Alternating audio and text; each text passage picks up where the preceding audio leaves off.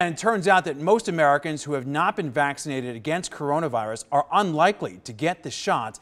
That is according to a new poll by the Associated Press NORC Center for Public Affairs Research.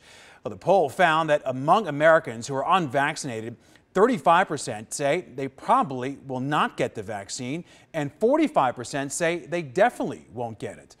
The poll also found 64% of unvaccinated Americans have no confidence the vaccine will protect them against variants of the virus, including the Delta variant, despite clear evidence they do.